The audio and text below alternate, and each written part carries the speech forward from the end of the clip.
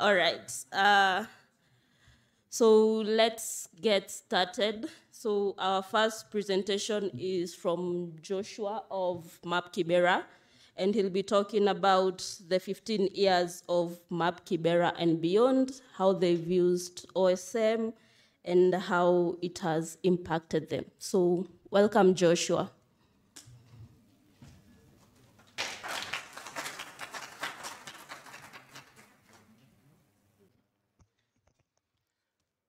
Hello, everyone. Welcome once again to Nairobi. This is day 2, and the weather is kind of friendly today, right? Compared to yesterday.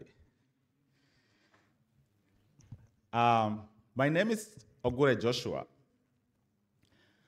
I think, and I hope, you have started to get a feel of Nairobi since you arrived here. And I think, and also hope, that you are getting to interact with Kenyans, the locals, get hold of them, so that you can get a better feel of Nairobi, so that you can get the best experience you may need. This talk is about mapping Kenya, 15 years of Map Kibera and beyond. In 2009, Map Kibera was found. Almost 15 years here in Nairobi. Erika Hagen and Michael Maroon came in here.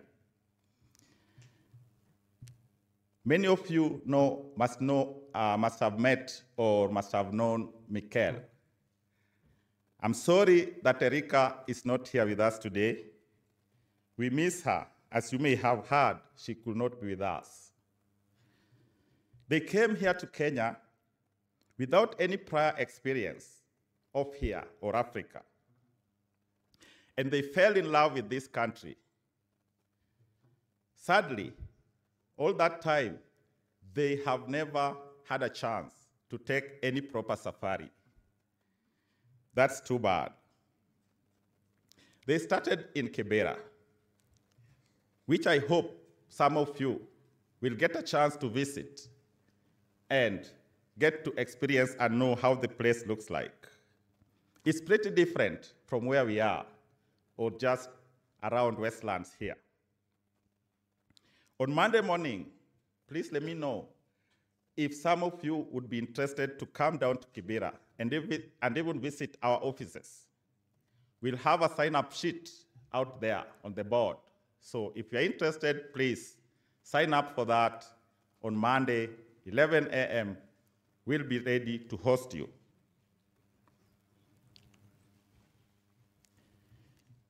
OpenStreetMap itself is 20 years old this year.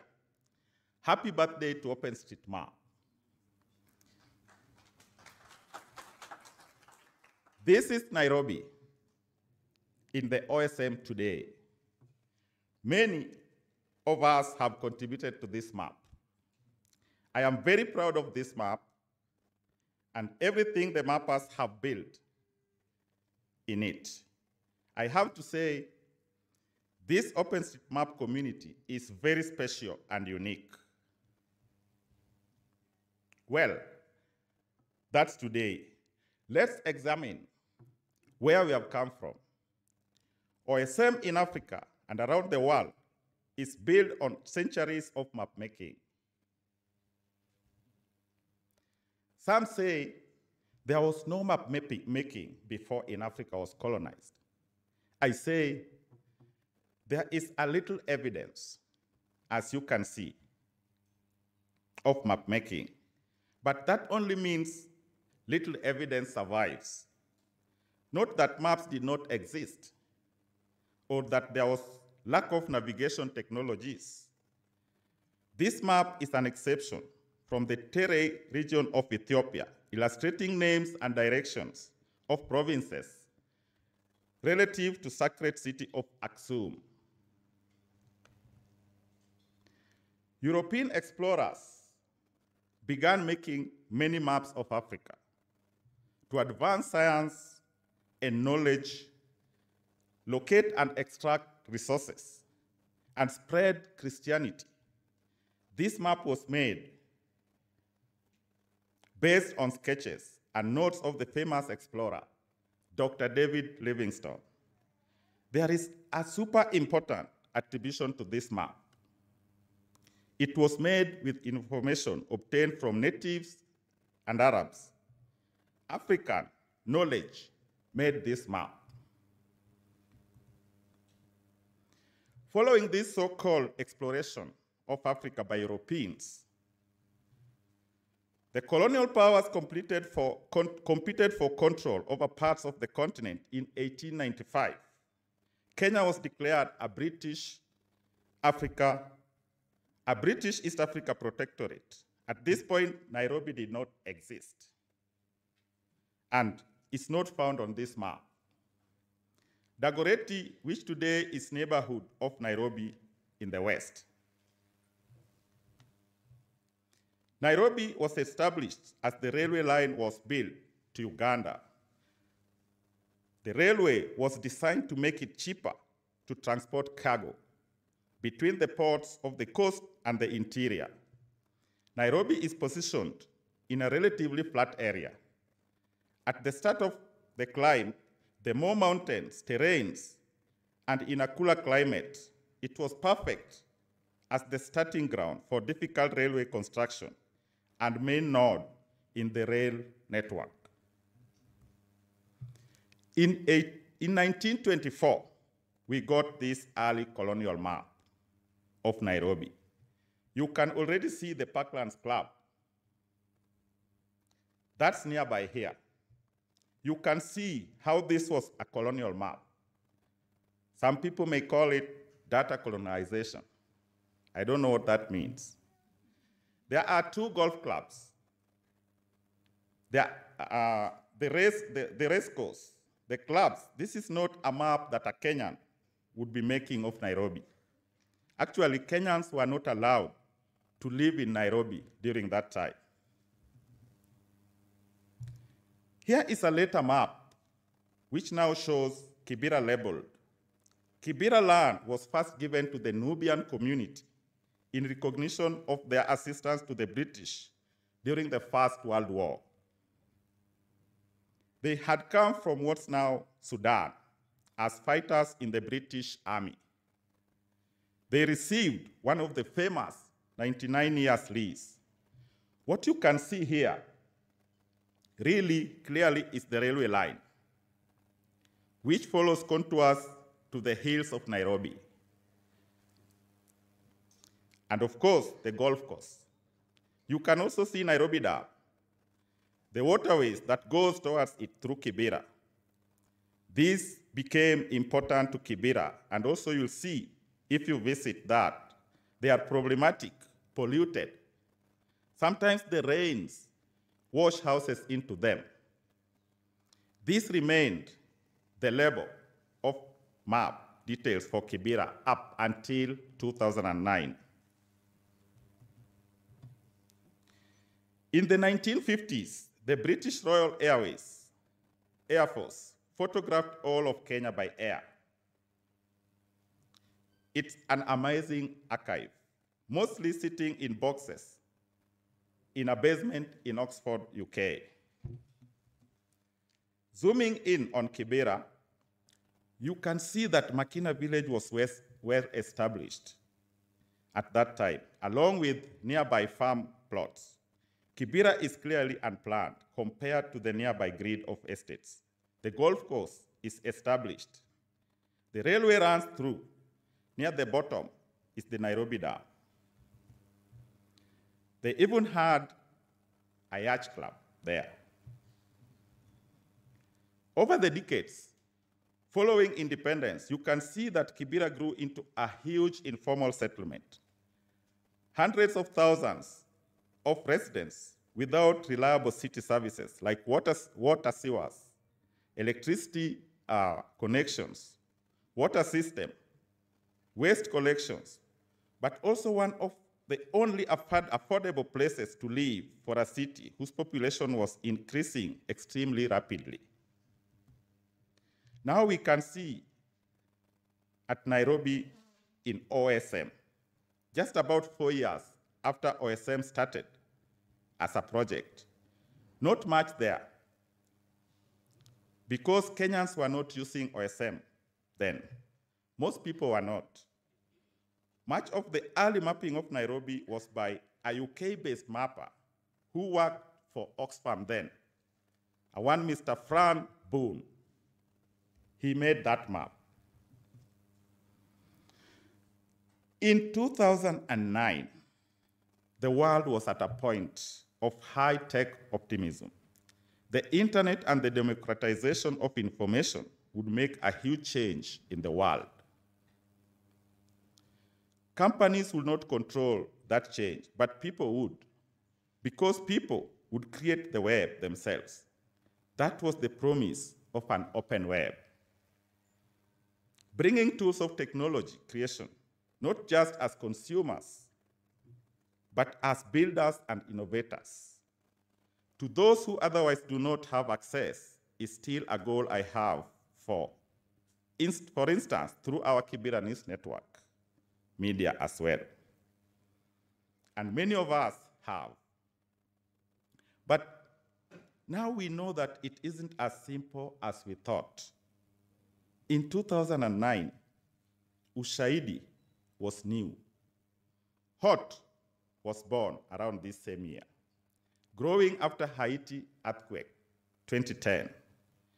Bringing OSM to the whole globe was an obvious next step for mappers who, after all, used to be known as explorers. I think those who love maps often love to travel and discover new places. Who knew better than OSMers the power of mapping your own city? Eric and Michael wanted to share this idea. And partly thanks to the Ushahidi, as well as other organizations, they brought some German GPS over here to Nairobi and met some really great, amazing people in Kibera. Lucy, Steve, and Zach are here. Please wave to the people.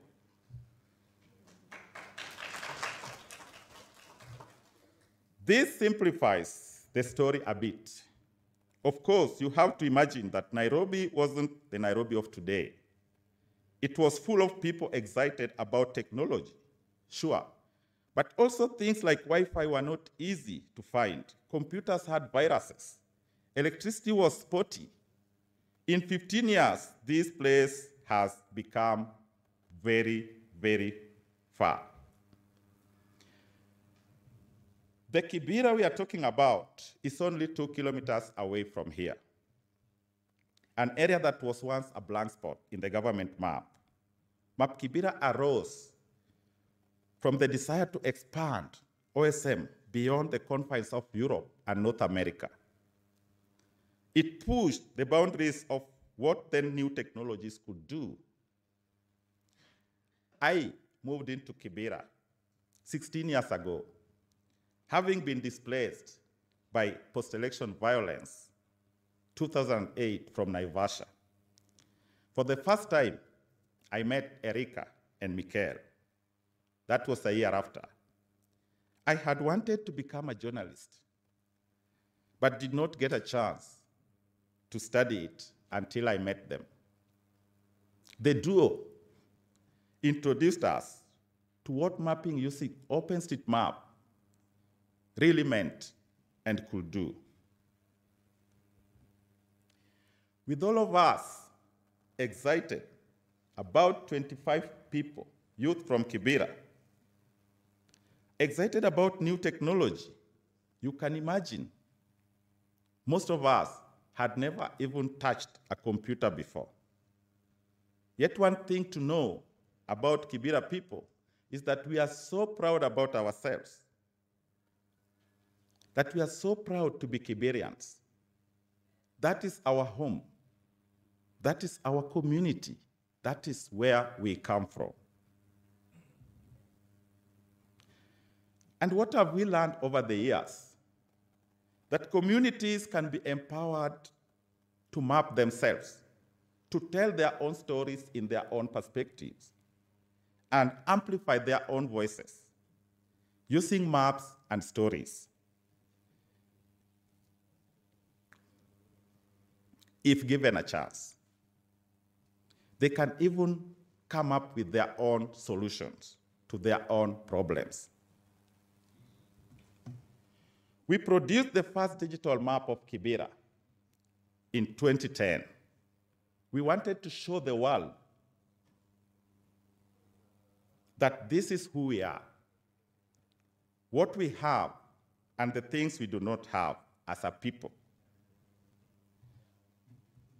Later that year, with funding from UNICEF, we broke the map down into 4 thematic areas: health, security, water and sanitation, and education.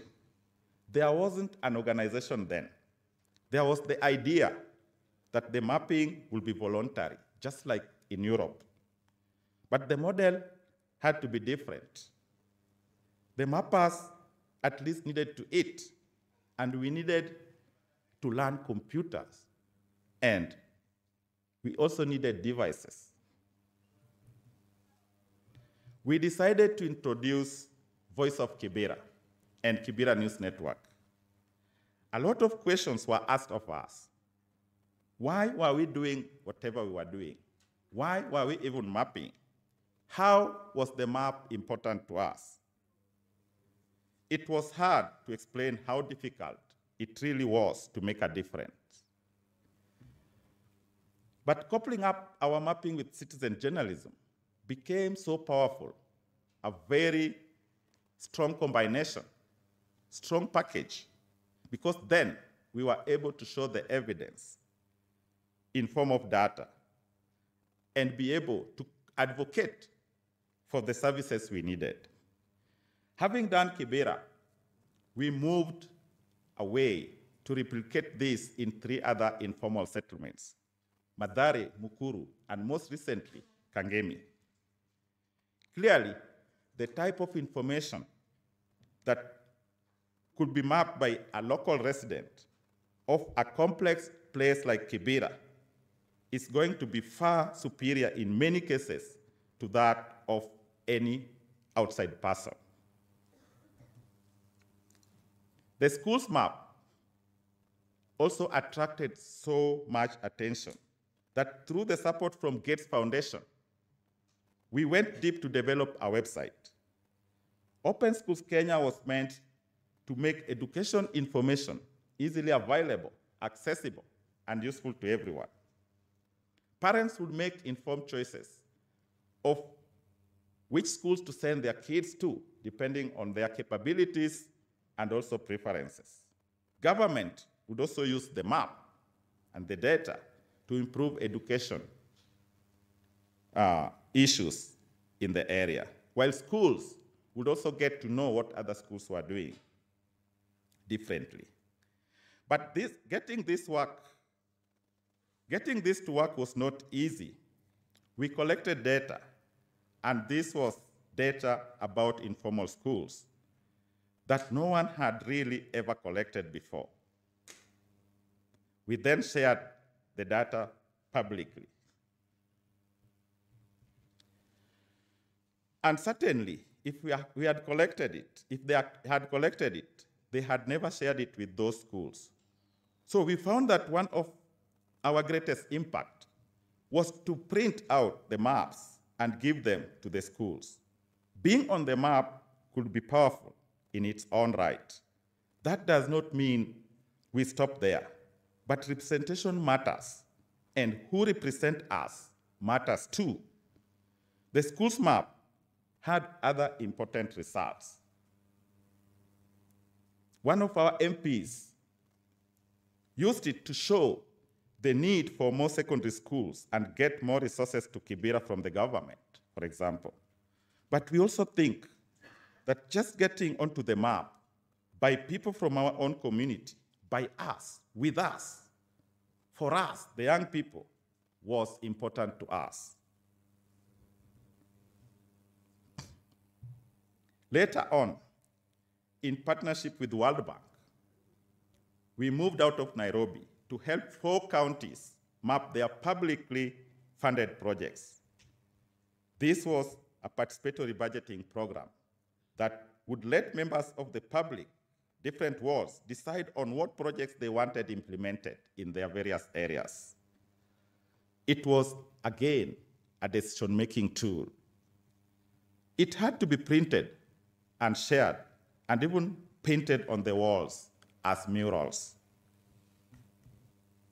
During COVID, we worked with Ushahidi to map things related to the outbreak, like distribution of hand washing stands, to see where the greatest needs were.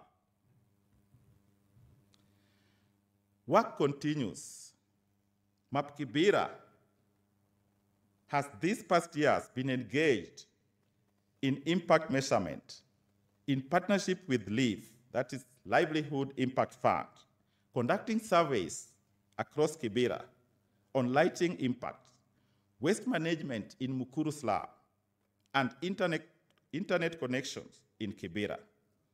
Hard projects, we call them. Projects that bring something tangible that we can look at and say, this came to be after mapping exercise by Map Kibera team. This is something that we always have wanted. Youth that join up for data and mapping want to be able to say to those residents that that map that they are making has something tangible for their lives. That they'll get something that is hard, because it's not always very fast. But always we feel good about having something to deliver to our communities. African Scene is one project I can also not forget. This project aims to install solar panels to some selected schools in Kibera. The schools that we had mapped and conducted a feasibility study on. Around the world, Map Kibera has inspired a movement, been covered, contributed to the media, exhibited in museums, transformed education, and inspired results, and even practice of development. Our work is not done yet. The world is always changing. This drone imagery captures clearance of Langata Link Road that now bisects Kibera. Kibera people did not like this map. And so Zach made a very quick map to show schools that will be affected and demolished. This project has been going for 15 years. Many results have come from it in various parts of Kenya. And there have been quite few projects by people that have been inspired by Map Kibera and had similar approach, using OSM and empowering people to make and use data locally. But this process isn't necessarily fast.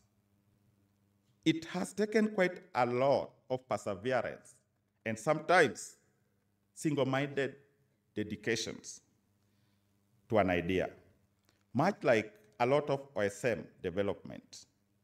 What wasn't mentioned here were a lot of these challenges that came up. And overall, the hardest one being creating systematic change with a map. It is possible, just not easy. But much like technology as a whole, the technology utopianism of early 2000s has changed, and so has the map utopianism. We now know that democratization of web doesn't necessarily make it possible, or at least easy for people to create the world they want, improve the balance of power, wealth, or even information. When it comes to mapping, we might say the same thing.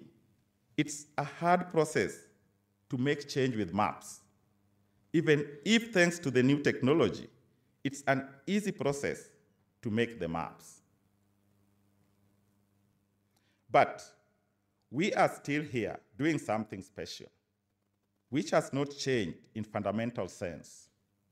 We still believe that coming together to create shared data ourselves, that is, geodata, works. There are so many other web-based and digital projects that we have seen come and go because they were great ideas, and they were even great for a number of years. But new technologies eventually overtook them and made them obsolete. Mapping on the ground by people and with people being one thing, that is not going to disappear. The reason is that you always need the people, even with the most advanced AI technology and drones and techniques of mapping. You still need to know, what are you doing with your maps? A map is ultimately a tool. People need to use it. What's the story your map is telling? I want to make a pitch for supporting local mappers, especially those who, like Map Kibera, are mapping in our own communities. What we do is really hard to sustain. One outcome of internet and social media and digital is that we are closer than ever. But at the same time, and I hope you get this from being here in Kenya, cultures does not really transfer over internet. The subtle ways people communicate, the taste of food, the smell, and the way people navigate their lives, their families, their day-to-day, you get pieces of it. But the kind of things I was just sharing about what we do, requires intense local knowledge and involvement. Being part of making the map means that the mappers are part of the story. What happens next? That includes all of you who contribute to the Kenyan map from far away and from the ground. We can all work together. Creating maps together is what we are here, what we here in this room love. And we do it using the internet, sitting far apart from each other. But we also do it together at gatherings like this, and through mapping parties like the ones we had on Thursday, and through chapters. We have lots of folks here in Kenya getting together and building maps, and also helping to change and improve the lives of people and places. If there is one thing I hope you take away from your time here in Kenya, it's that what you are doing is really about the people. That the other mappers around you matters. We are special and unique in our own ways, but together we have managed to change the world. While we may keep on inventing new things, there is never going to be a point in future where maps won't be needed. Is there time? I don't think so. Let's keep mapping. Thank you.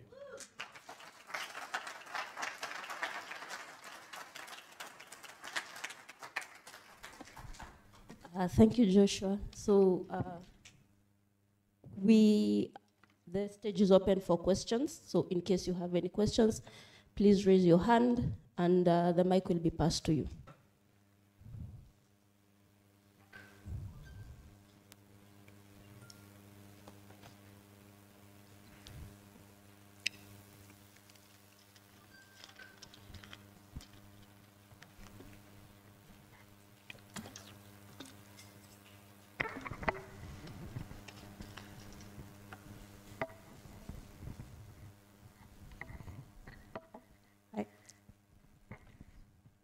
It's on?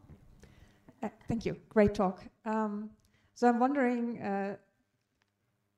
you have had all these projects doing really for your community, and this is really great.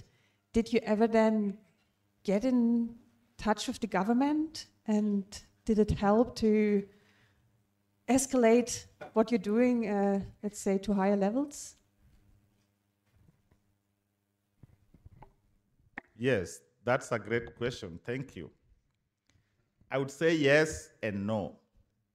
Sometimes we get engaged with the government, sometimes no. Many of you here knows how sometimes difficult it is to work with the governments. It's a lot of process, a lot of bureaucracies. But like I mentioned in the presentation, the talk, we had one member of parliament that was so cooperative and was a lover of education.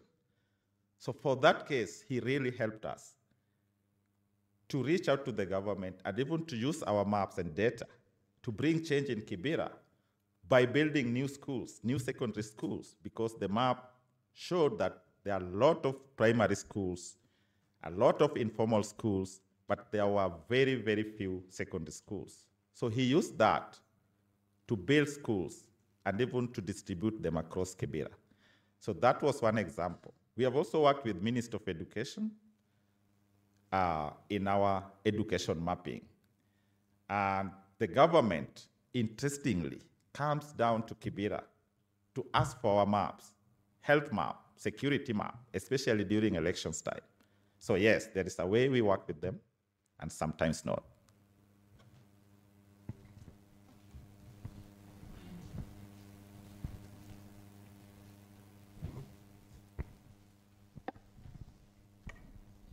I have a comment, not a question. So thank you, Josh. Thanks for everything. One thing that really got my attention was when you said, even if we have the most advanced technology, the most advanced AI, you know, a lot of us we work with technology. You hear flashy words and people are like, oh yeah, AI, but you are 100% correct. AI is nothing without the people and building the community. So I want to thank you for also bringing that up to the stage. Yeah, thank you. We have to put the people in the middle. It's always about the people, not just the technology. Thank you for that. Okay, thank you for the nice presentation. And myself, I have found this presentation helpful, and especially the project. So my question is, what are the technological limitations that you have faced during the project, and how did you manage to solve them so that this can be it can be a lesson for other people doing similar, or even if they are not similar projects in other areas? Thank you. That's a great question. Technological challenges are coming from Kibera. Like I mentioned in the talk, most of us Kiberians had never touched a computer before.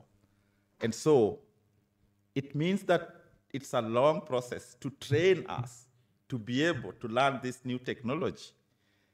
And us, after learning it, be able to also train other people. Like now we've been moving around from slum to slum, training youths in different informal settlements to also learn these new skills of mapping and even storytelling.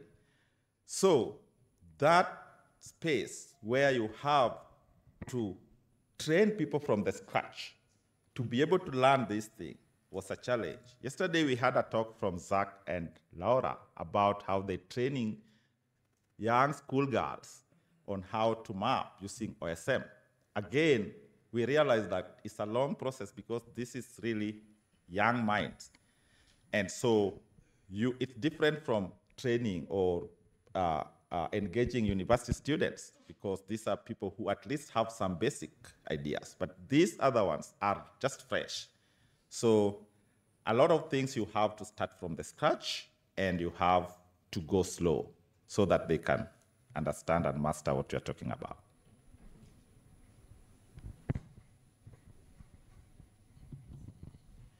Can you tell us a little more about how you decided to begin doing this citizen journalism, and what was going on that made you think about why that was really important, and how did that sort of come about? Another great question. Thank you for that.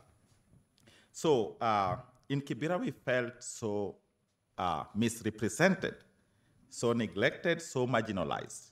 And so after doing the maps, first produced the first digital map of Kibera, went down to break it down into different thematic areas: health, security, water and sanitation, and education, as per what people wanted at that time, because we asked them, what do you want?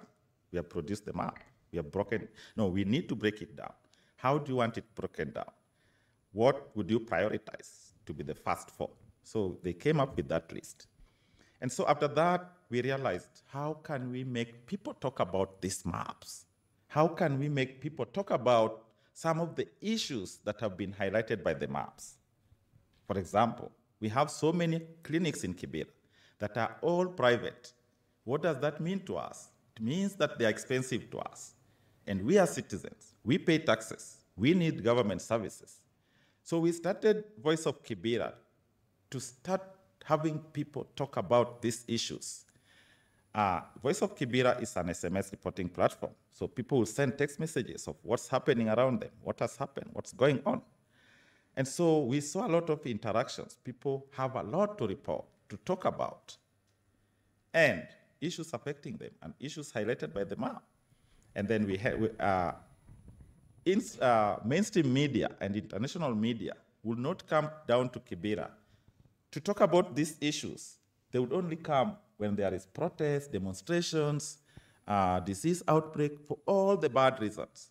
And so we said, we need to be able to tell our own stories in our own perspective. We don't have to wait for CNN, BBC, or other medias to come here and tell it for us.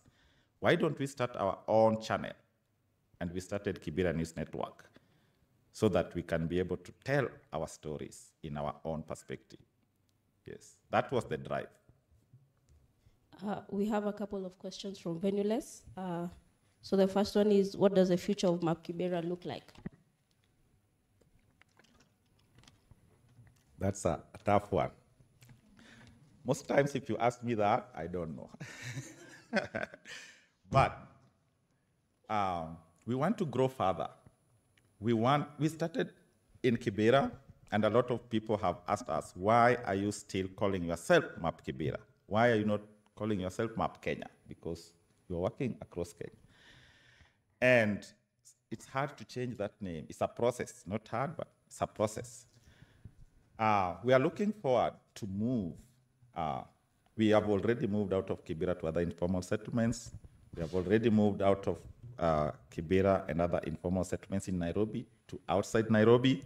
And we are looking forward to move up to the rural areas and even out to Africa, given the opportunity and resources. Yes. Okay. The next one is, did you make a fancy house addressing system so each home would have an address? Not yet. Not yet. But that's something we may consider doing moving forward. How did official maps represent Kibera when you moved there, and how different is that now? Like I mentioned, it was a blank spot in the government map. So that was also another drive. Like, how can our home, a place we live, be represented as a blank spot in the government map? So we said, we have to map it. We have to map it ourselves. And with the help from OpenStreetMap team, we did the first digital map of Kibera. So because we didn't want our home to be seen as a blank spot, we said, look, this is where we live. We need to show the world that this is our home. This is who we are. This is what we have. This is what we don't have. And so that drive made us come up with the first digital map of Kibera. And then it became so exciting.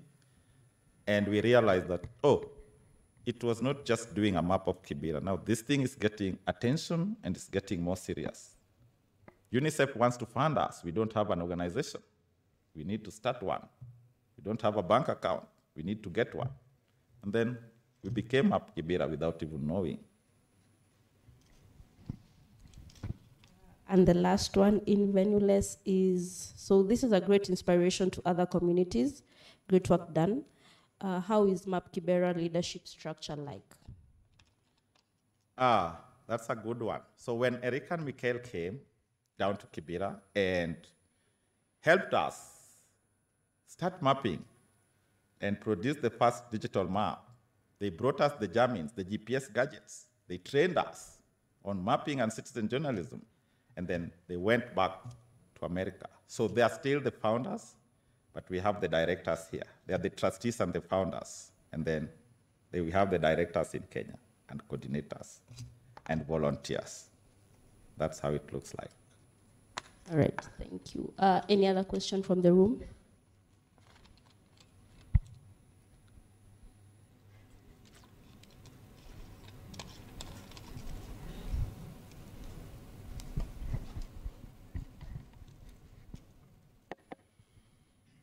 Okay. You have mentioned that you are just integrating storytelling with geospatial technology. So I think storytelling is something essential, especially when it comes to capturing the raw knowledge, especially in mapping. So I'm just asking that maybe apart from OpenStreetMap team, and as you mentioned, the UNICEF, what are other organizations, maybe the local and international ones, which are just who are just collaborating with you, or or maybe you are just having the partnerships with different organizations? Because I think through partnerships and the collaborations, it's where also you can ensure the sustainability of this project, as I see it directly address some of the sustainable development goals direct. Thank you. Yeah, so we have partnered. We have collaborated with many other organizations, both local and international. UNICEF was the first one. And then later on, we also got a funding from UN Habitat. We have also worked with World Bank to do counties project. We have done Indigo Trust. We have worked with Gates Foundation. We've worked with Gold Kenya locally. We've worked with Red Cross. Yeah, and some that I may not remember now. But yeah, we've really partnered with other organizations, and we are also open. We are still open to more and looking forward to even more and more partnerships and collaborations. You, of course, cannot do it alone. And sustainability is a big challenge. So we have to battle it.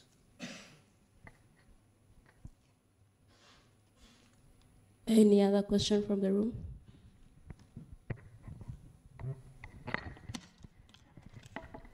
Mine is a very simple question. How big is the number of the whole team, including the volunteers? So thank you for that question. So when we started, we were many actually. Like you saw in the slide, we were like 25 youths from Kibera. Over time, people dropped out because again, people have different reasons and different priorities. Some would want to go back to school, some would get jobs elsewhere, some would want to do other things. So we reduced to around 10 over time. But now we are even less because of sustainability issue.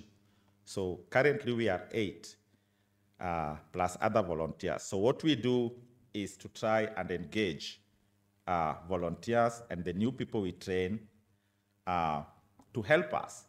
And so in partnership, we have collaborated so much with youth mappers from different universities. So whenever we get big projects that need manpower, we always have someone to reach out to. Say, we have a project in Mathare, for example. Let's reach out to some youth mappers from University of Nairobi or JKUAT or Kenyatta University. And so we get them because these are people that already have a basic knowledge or they have an idea of this mapping using OSM means. So it becomes easy. And also in Kibera and Mathare and Kangemi, we have teams there. So that's how we have been operating. It's so difficult to just come from Kibera, for example, and step into a new informal settlement and start mapping there because you don't know. It's the locals who knows. So they know how to navigate. They know what is where, what is missing. And the locals also knows them. So it's them who you use. That's the approach we use. We empower them by giving them skills and knowledge on how to map. And then we just help them with technical assistance.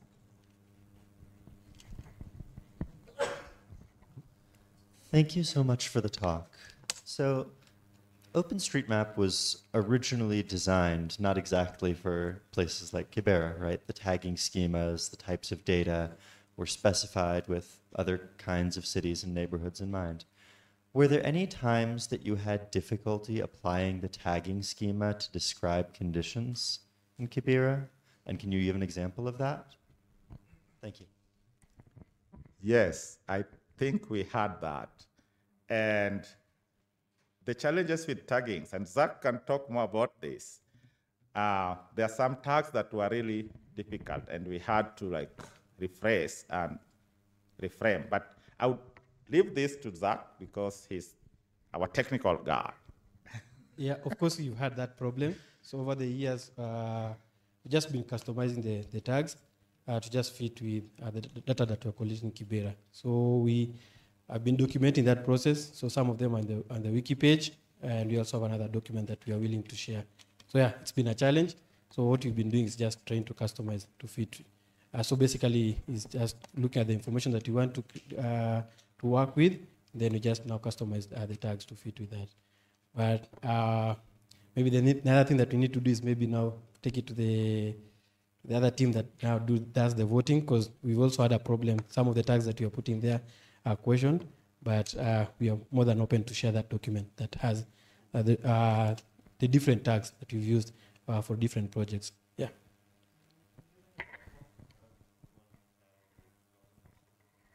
So when you are doing the health mapping in 2010, there's no that tag for, what are they called? The natural herbalist. We didn't have that tags. So we had to develop one specifically for that because it was not there on OSM. Then I think tags to do with water points. So there are a lot of information that we were trying to collect. For example, like operational status. Back then in 2010, it wasn't there. So we also we were able to create that. So most of them, it's the attributes, the attribute tags that are not there. So apart from the primary tag, we were able to develop now other secondary tags. So most is usually around water points, also toilets when you're mapping the toilets, like the closing hours, opening hours, who is the operator and all that. So we've been able to, that's what we've been doing over the years, just to try to customize to fit with the information that we're collecting. Yeah. But I'm glad to see that most of them are being adopted. So we've seen a lot of changes in the tags. Yeah.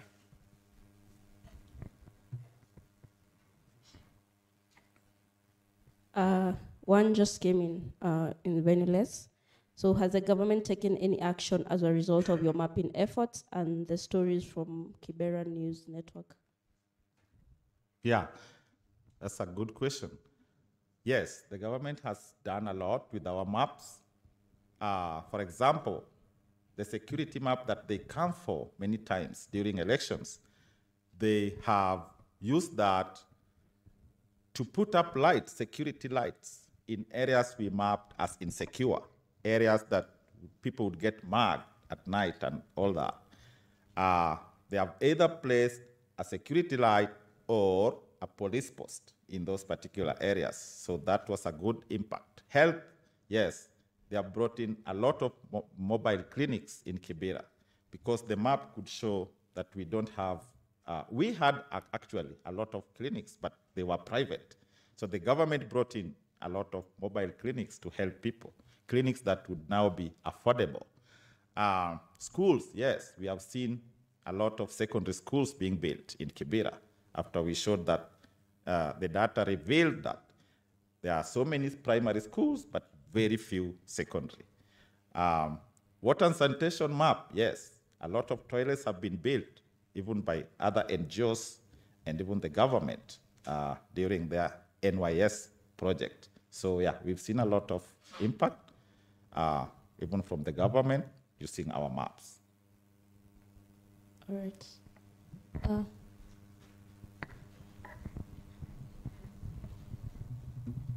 Thank you for your talk. It was great talk. I would like to get to know what is the relation between Map Kibera and OSM Kenya. Is it the same or overlap or? Yeah, thank you so much for that. Yeah, we are part of OSM Kenya as Map Kibera, and we have good relationship. A lot of OSM Kenya members, not a lot, but some, have really interned with us. Laura, Sharon, Karanja, Peter Genga, Orina, some of them are in this house. Those we have really worked with closely, and they have interned with us. Some of them have even helped us do some projects. So there is a good relationship between Map Kibera and OSM Kenya. Yes.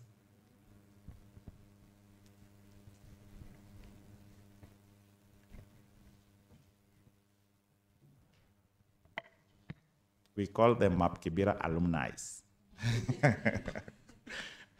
Okay, thank you for the talk. And I have one question. Maybe you can elaborate more. Like mostly in the slums, you find out that a church on Sunday, on a building on Sunday is a church.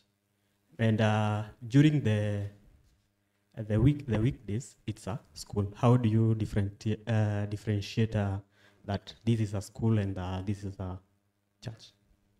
That's a very interesting question. Where do you come from? I'm from Dedan Kimathi University, Nyeri. Okay. Well, no, where you live? I'm still from Nyeri. Okay. Karatina. All right. So yeah, that's very common. That's very typical in a slum setup. And Lucy would tell you, Lucy walks around most of the time to do updates. Today is a church, tomorrow is a bar. Today is a video hall, tomorrow is a butchery. So that's why we are the locals. That's why it's important. And I mentioned in one of the slides that the locals understand their areas better. And they are the best people who can even help to update this data. So updating the data is key. And how do I update data if I don't know my area? So a way in which we have designed it is that in Kibera, we have people responsible for their various villages, because this is a place they know, this is a place they live in, and the people there knows them. And they know us as Map Kibera. So in case of any small changes, they just inform us, or our team members will see and have that updated. So, but it's very common, that kind of story, like things change every day, and a shop today is something else. And so we have to have people updating that regularly so that our data is up to date.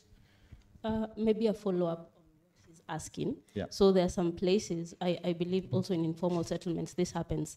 On Sundays, I think it's what he meant. On Sundays, it's a church. But on Monday, it goes back to being a school. So how do you map that? Oh, so that's a very unique case. I mean, it happens. So we have to consider what is it mainly for. Like maybe a school, a church uses a school on Sunday only. That doesn't take away the fact that it's a school. The church has only hired it for that particular day, but it still remains a school. So that's how we approach it. So I think the other way that we've done also in on the attributes, we add the information. How is the school being used? So some of the services that the school is providing. So if the school is renting out the space for church services, then we also have that in the information. And then the other way will also be maybe separating them. So having a point for the church and another point if they are operated differently. So just differentiate between the two. So one point becomes for the school and the other.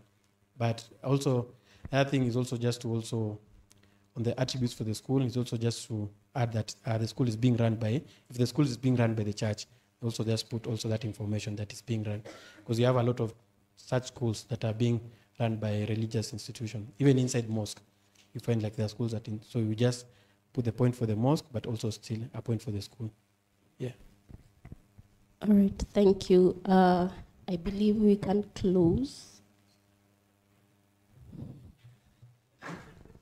The last one. He'll be the last one.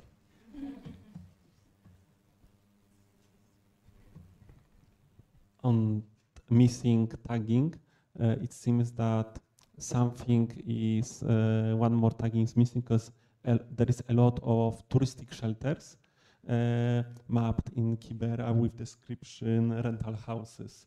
So I was kind of wondering what is being mapped there. Is it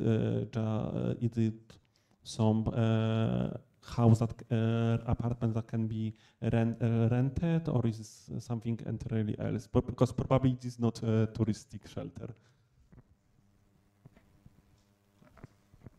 I'm not sure I got that question right. Do you want to repeat, please?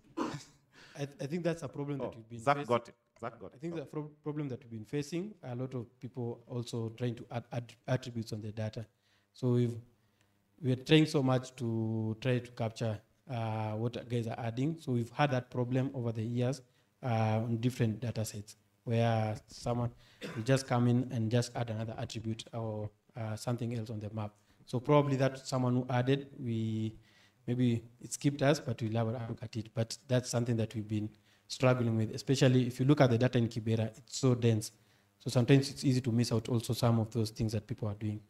Unless we are doing updates, that when you realize that there are some tags that have been added.